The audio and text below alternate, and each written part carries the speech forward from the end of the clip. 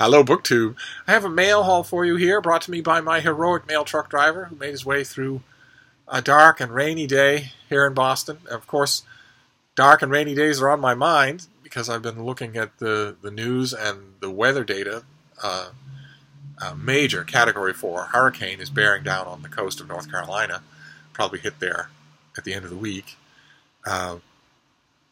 It's tough to tell, but this thing has a wide stretch of warm ocean water to draw on. It will probably be very strong by the time it hits the relatively cooler water along the shore and before it hits the air mass of the shore. And those things are bad news because that combination could cause this thing to hit the coast and sort of stall in place, dumping astronomical amounts of rain the whole time. I've been studying it, and I've been watching most of the news forecasts that you can get now are the usual hyperventilating, the usual feature stories and fear-mongering that is designed by network weather forecasters to accumulate ratings, to get hits and clicks. But if you leave that out completely, if you just look at the data, it looks bad for the southern coast of America. It looks bad. Tons and tons of rain, and probably lots of storm damage as well. And not the only storm. There are two other formed storms, each of which could get just as bad or worse, and God knows where they would strike. One of them looks to me like it will probably veer into the Atlantic and probably expend itself over open water. I don't know if that's true. Anytime that any kind of projected storm track for these weather systems suddenly tacks at a right angle and heads north, anytime that I see that, even when it looks like the tacking will be benign, my heart flutters a little because North Carolina and the Gulf Coast and all in Florida, they at least have institutional memory. But a terrifically strong hurricane coming up the eastern seacoast and striking areas that are totally unprepared. Well, we saw that. We saw what that was like with Hurricane Sandy. What if that were worse? I don't know, and I'm hoping that I don't find out. But either way, the 2018 hurricane season has kicked off with a vengeance. So it's on my mind. And it's also preventing me from complaining about dark, rainy weather here in Boston because I'm not being told to evacuate my home with little Frida tucked under my arm. I'm not heading to the grocery store and finding row after row after row of completely empty shelves. So a little rain I can probably deal with. And we'll try to brighten things up with these packages. We'll see what we have here. The first three are fairly skinny. And Steve doesn't like skinny books, so who knows what they will be. They could be we'll have a nice surprise in a skinny package. Let's see. Do you want this, little bean? You have your chew toy. You might not want this. Who am I kidding? Of course she does. Let's see if we can make sure you see her. There you go. All right, prepare for the sounds of destruction. All my mail hauls now take place in the soundtrack of destruction. Okay, all right, this is the other press. Boy, it's a lovely finished thing. I don't know if we saw this originally. This comes out later in the month. It's a thin thing. It's by Theodore Kallifatides. Or Kallifatides. Here, no. You have an empty one, Frida. You don't attack the ones that have books in them. You can have the empty ones. There you go.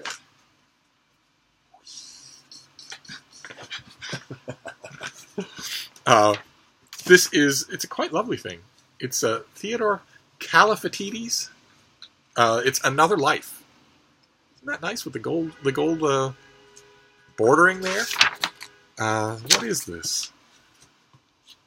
As the author ruminates on his own aging and the way it affects his writing, he observes the chaotic, combative Europe that surrounds him and contrasts it to his everyday routine in Swedish and Greek friends who keep him grounded in a simpler, more stable time. While the author studies the various culture wars and economic issues that have transformed his birthplace of Greece into a concerning mix of national crises waiting to implode, and looks on as his beloved Sweden moves towards privatized institutions and worrisomely intolerant views all over the news today. The intolerant views of their political right. He struggles with the frustration of his creative stasis. The personal and political are synthesized in another life through the thoughts and recollections that the author presents, producing a bright, engaging memoir that highlights the inextricable link between a writer and his inspiration. Full of profound questions on the nature of aging. And there is our author. So this comes out at the end of the month. I can't remember if we got an advance copy or if I showed it on camera. I certainly haven't read it. It's a slim thing, though, so I should do it. Since this is the end of the month, I should do it right away. So let's see. There's another slim package here. And my little miniature schnauzer has classic Christmas morning syndrome, where the next present, the one she hasn't opened, is the one she wants, not the one she just did open. Okay. All right, we saw this before. This is from Penguin Books. Okay, you have a long interview here. This is Thomas Ligotti, Conspiracy Against the Human Race, in the finished Penguin paperback. This is also more on the line of navel gazing. It looks like, just like the first book. It's due in early October, and the Conspiracy Against the Human Race dares to posit, quote, "Everything in existence is malignantly useless." That's not true, is it? I have uses. You want to know whether or not a new book is any good? I have lots of uses. Despite the book's philosophical pessimism, however, the author described it in Weird Fiction Preview as a kind of inspirational quasi-self-help book. Okay, well, his supernatural horror fiction, some of which I believe I have in a Penguin Classic, is ranked among the most distinguished and disquieting in the genre. His first non-fiction book is no less estimable in exploring various domains to similarly disturbing effect. Okay, all right. I don't know that an author's musings on fate and society are going to disturb me. I tend to reserve my disturbing reading for books on how we don't have any privacy, how there's a gigantic earthquake coming that we aren't prepared for in any way, or the old reliable in terms of disturbing reading, the Yellowstone supervolcano. If you don't know what that is, feel free to look it up on YouTube, but be prepared to have your giblets frozen solid in terror. It is not a volcano that has long been dormant underneath Yellowstone National Park and is long overdue, statistically speaking, actuarially speaking, for an eruption. It is not that. That would be bad. It's a supervolcano. 10 times the size of a volcano. It's a super caldera. And it's long overdue for an eruption, and when it goes, so do we. Anyway, let's move on to this third thin package. You're going to want this, right? Because you're getting through these things in no time at all. She's not even touching them. She's going from one to the next. Maybe she's waiting for something a little more satisfying than something flat. Flat things don't tend to do it for her. Let's see what this next one is. Okay, this is a paperback original, again from Penguin. This is Simon Van Booy, The Sadness of Beautiful Things. And this comes out, again, in early October. These are all early October. The compact yet capacious stories in this collection possess something beautiful and permanent at their core, as they take readers into the extraordinary inner lives of ordinary people. The author wrote 7 works of fiction, including Love Begins in Winter. And in here he has penned a wise and deeply intimate collection that explores the marvelous, strange ways in which we experience the world. Okay. All right. So a slim volume of short stories. So we have a slim manifest, a couple of slim nonfiction manifestos, and a slim volume of stories. So those are our slim alternatives. We've started off with 3 slim books. Let's move on. This one is slightly thicker and feels like a finished copy, and it will also please a certain someone a lot more because it's not flat. It's this rubbery envelope that doesn't tear easily, so it defies little Frida, and that infuriates her.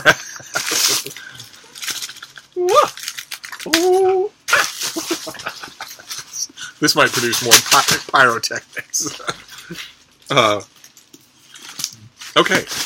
All right, next one is fiction. And I don't know that we've seen it. It's due in late October. And it's by B.A. Shapiro, and it's The Collector's Apprentice. This is the author of The Art Forger, a novel that some of you have probably read. It was a word-of-mouth hit of a kind and did well with book clubs. Okay, so what have we got here? That is the cover. Triangulus. We're only dealing with artificial light. There is no natural light in Boston today. Let's see. This is the author's 3rd book. And it takes readers to Paris in the 1920s and the ever-fascinating world of Gertrude Stein's salon and the artists such as Matisse and Picasso with whom she surrounded herself. These and other real-life icons are deftly integrated into a gripping mystery involving love, intrigue, murder, and, of course, art. Okay. I'm kind of surprised the Hemingway's name hasn't come up yet. When she is accused of playing a role in a Ponzi scheme perpetrated by her erstwhile fiancé, Pauline Mertens seeks solace and sanctuary in Paris. Never a good idea. Where she creates a false identity as a Frenchwoman named Vivienne Gregsby. As Vivienne attempts to recover her father's art collection, stolen along with her family's assets, and prove her innocence. The eccentric and wealthy American art collector Edwin Bradley offers her a job. She is soon immersed in the world of expatriates and post-impressionist art, becoming Matisse's lover and traveling between Paris and Bradley's native Philadelphia, where he is building an art museum. So this is going to deal with art as well. That's interesting. Always interesting to me when a novelist pursues explores an arena more than once. I don't view it as an abdication of your imagination at all. It's the art world clearly fascinates. B.A. Shapiro. Who is B.A. Shapiro when she's at home? That is our author.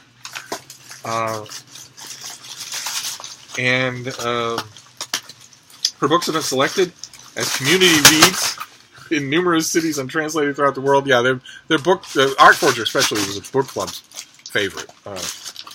Before becoming a novelist, she taught sociology at Tufts University and creative writing at Northeastern University. Okay, so we have historical fiction. Gertrude Stein, due in mid-October. I don't know if she's going to want to abandon that for anything new. Let's see. Because these manila things are just paper, and these she can tear apart. The rubber white one, see, she's been thrashing at it. It hasn't made any effect at all. She can't litter the floor with confetti if she has things like this.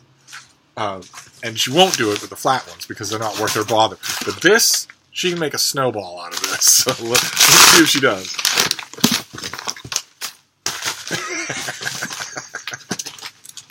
All right, what have we got here?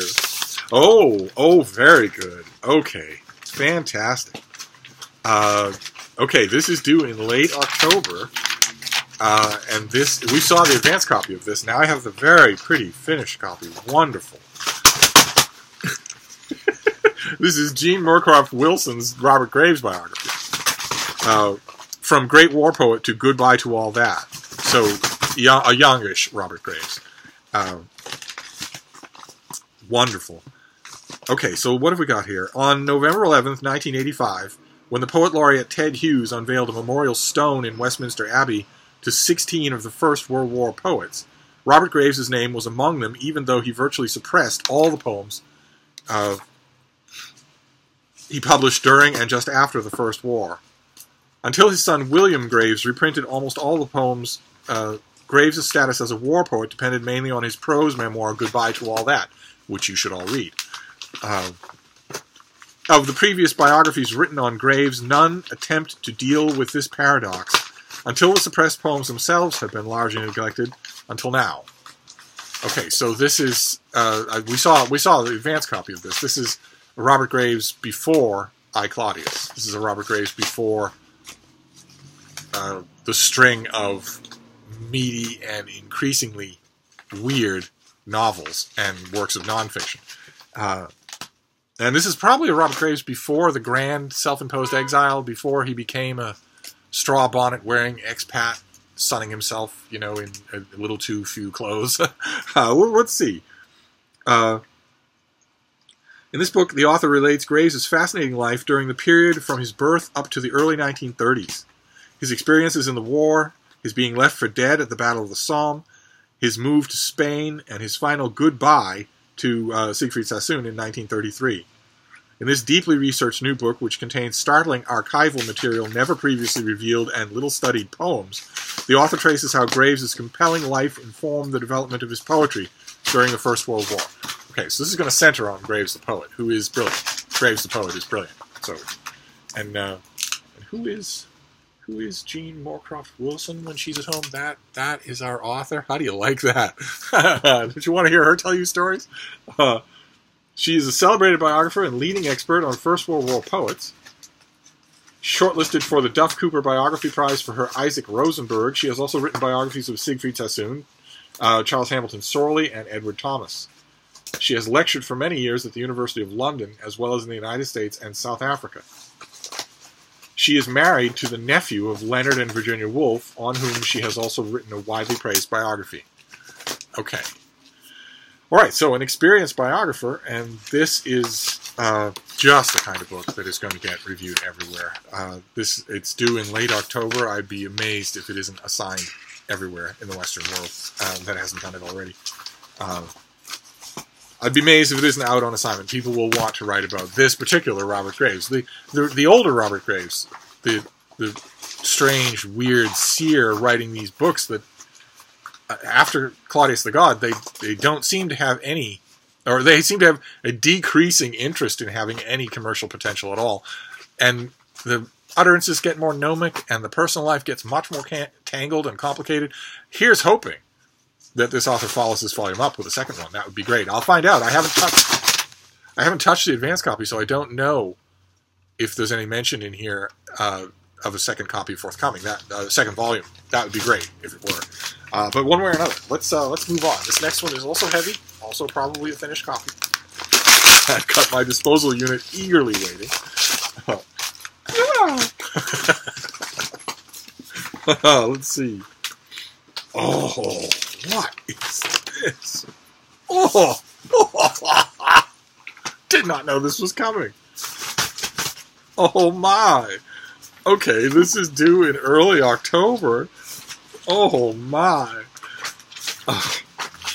This is by Miles Taylor, and it is Empress, Queen Victoria and India.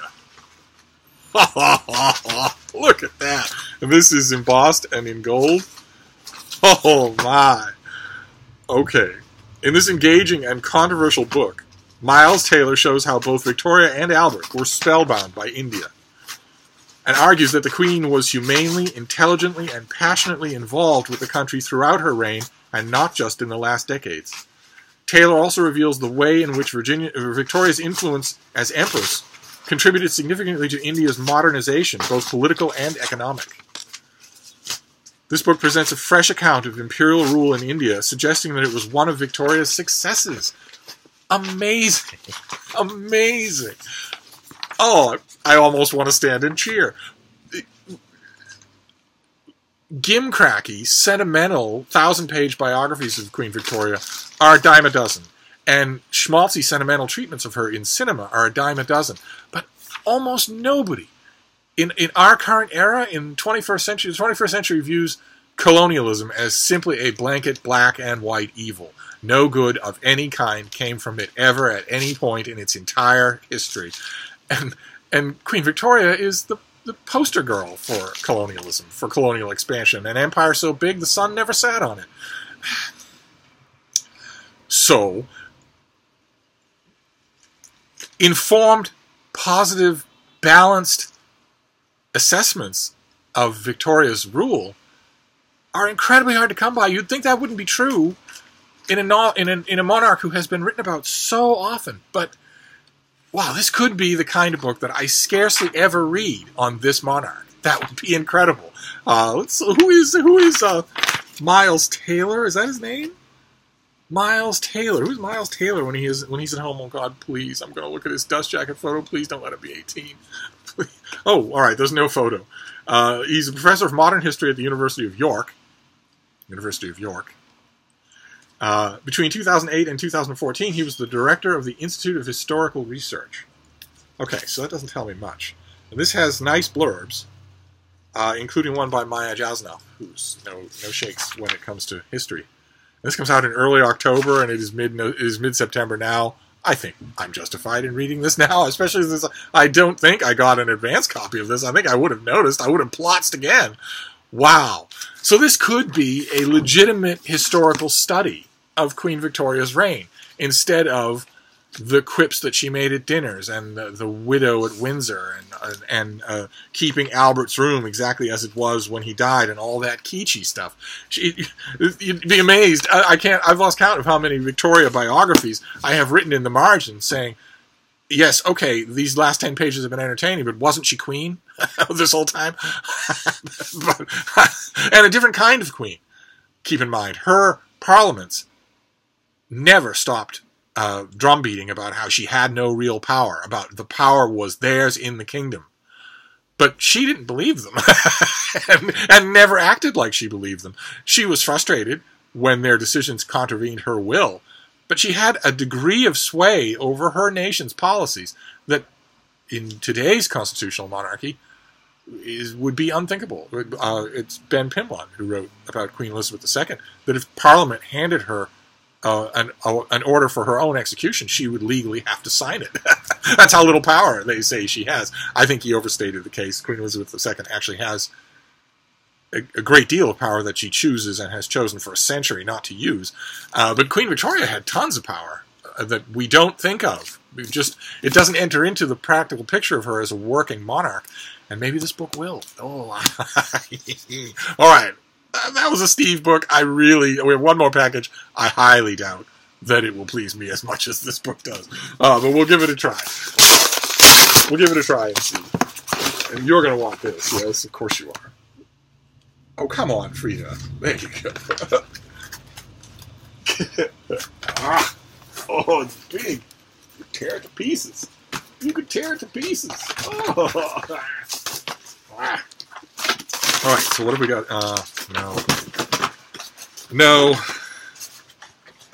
it won't please me. It's due soon, though. It's due early in September, late in September, so I have to read it. I haven't the advance copy, and I haven't had the stomach to read it.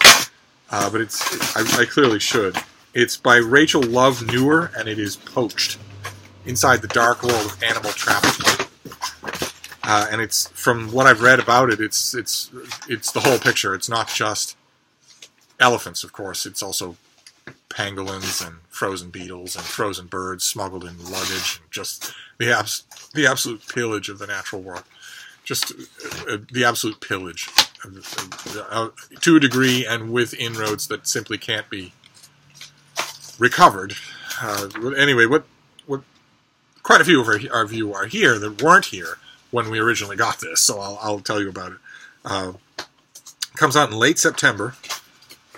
From the folks at Da Capo Press, great books. Their sort of motto is lifelong books, and that's of course that's impossible for any publisher to really do. Even Penguin Classics, there are plenty of books on that Penguin Classic wall that are not actually classics, and in 50 years, no one will know what they are. When you look at Penguin Classics lineup from 50 years ago, you'll see the same thing. It's rare for any publisher to be able to rack up lifelong books. But I absolutely love the strength and starry-eyed optimism with which Da Capo Press continually tries. So we'll see. Let's see here. The author learned of the death of mainland Asia's last Javan rhino on an ecology research trip to Vietnam in 2010. Found with her horn hacked off, the killing was driven purely by human greed. The experience raised so many questions about illegal wildlife trading that it compelled Rachel to pursue a career in journalism. After many years of exhaustive field reporting from 12 countries, including Chad, Kenya, China, and back to Vietnam, she delivers an intrepid investigation of a contraband industry worth an estimated $15 billion, yet receiving scant attention. And it's the poaching war against elephants is succeeding in wiping them off the face of the earth, and that's with all the attention in the world. There is no attention being given at all to the poaching of giant anteaters. No one cares at all, one way or another, and they bring a far greater price. If you poach a giant anteater, or better yet, capture one alive, and you are living on the equivalent of $100 a year, and suddenly you have a chance to make $5,000, you'll do it. There are no ecologists in foxholes, I guess is the way to put it. Let's see here. Poached plunges the reader into the dark world of the illegal wildlife trade, accompanying a hunter stalking his endangered prey in a Vietnamese jungle, tracking down an illegal pangolin scale dealer in a Chinese side alley, and being offered a shot of alcohol mixed with ground rhino horn at a trendy restaurant in Hanoi. From the front lines where the law is being flouted to the conservationists, rangers, and activists who believe it is not too late to stop the impending extinctions, Poached is a narrative of the forces behind illegal wildlife trade and where it is all headed. As you can see, you can tell why I've been putting off reading this. You got a bright, sunny, not today, but you have a bright, sunny afternoon, and you're parked on your couch, and everything's comfortable, and the little puppy is happily chewing on a toy, and there's not a human anywhere around, not anywhere in the building, not anywhere on the block, and you've got your laptop all ready, and the whole world in front of you, and summer breeze is blowing through the window. You really don't want to pick this up if you have other books to read, and that's not right. That's not right at all. The sad stories are important too. So this comes out in late September, and as usual on this channel, the arrival of the finished copy is sort of a telling me, you get to it. Take the time and read this book, because it's due. I'll need to write about it. So, all right. So we have Poached, Inside the World of Illegal Animal Trafficking. We have Empress by Miles Taylor, with gold letters even on the spine, so you can't really see it in this dim day, about Queen Victoria and India. And then we have Robert Graves. That's two works of serious, what seems like serious scholarship right in a row. That's great. Plus Poached. Not a bad nonfiction haul. This is a volume about the comparatively young Robert Graves, the young man, the poet, the World War I soldier. A Robert Graves that maybe not everyone's familiar with. That'll be fun. And it'll also be fun to see that whole world of the World War I poets reflected through a new lens. Then we have The Collector's Apprentice by B.A. Shapiro, a historical novel set in Paris of the 1930s. And then three slim volumes that started us off. The Sadness of Beautiful Things by Simon Van Boy. This is short stories. One of the only pieces of fiction that we got today. Then The Conspiracy Against the Human Race by Thomas Ligotti, which is the author of fairly taut horror stories. It sounds like in this book, the author of those taut and fairly well-controlled horror stories is given a few shots of bourbon and asked to wander. We'll see if it's any good. Sometimes those books are wonderful. And then last, Another Life, which is an author approaching old age and just reflecting on life, the universe, and everything. And so it's a thin book, and that might end up being a godsend, since those books tend to be insufferable. We shall see. I will report back. So I guess I've got my reading set out for me. I'll read this thing. That'll take no time at all. But the clear books here, the clear duty here is Poached and Empress. So I will use the one as motivation to read the other. I will read Poached, telling myself, get through this book, pay it serious attention, take lots of notes, and as a reward, you can read Empress. But don't read Empress first. I guess that's what I'll do. So that's it. That is our rainy day mail haul to start off the week. And with any luck, there'll be more mail tomorrow. I don't think there's going to be any more today. On rainy days and blustery days like this, my other drivers tend to pull a no-show. So this will probably be it. But this video is long enough as it is. So I'll wrap this up, and I'll see you soon. Thank you, BookTube.